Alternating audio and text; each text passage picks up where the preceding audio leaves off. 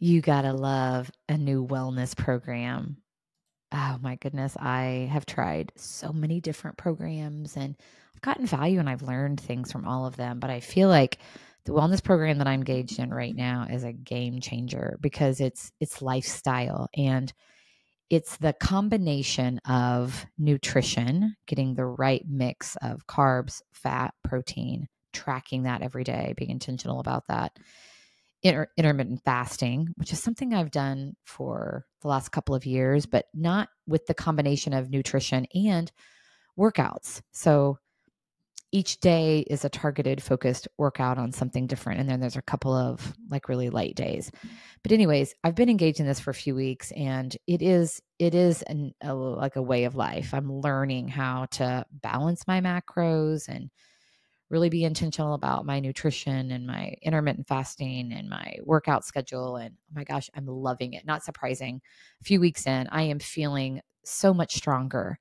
So this morning I was doing a workout and I picked up the heavier weight at the encouragement of the instructor and I could feel myself. I mean, I was struggling, but I was able to do the heavier weight. And I remembered like, oh my gosh, when I first started this, like I couldn't even do this exercise with weight. And all of a sudden I felt, oh my gosh, I felt this sense of accomplishment. And I realized so tangibly how I'd grown and how I had tangibly gotten so much stronger by pushing myself. What I couldn't do a few weeks ago, I was able to do today. And this idea that this past version of me overflowing with so much pride at how far I had come. That feeling swept over me and I got emotional. And so then I thought, okay, if this is happening just in this ability to lift this weight, what about other ways? You know, I have been on such a journey over the last couple of years to honor myself, my wants and my needs, because Lord knows that my 10-year-old operating system is a people pleaser. And today's Andrea wants to live with authenticity.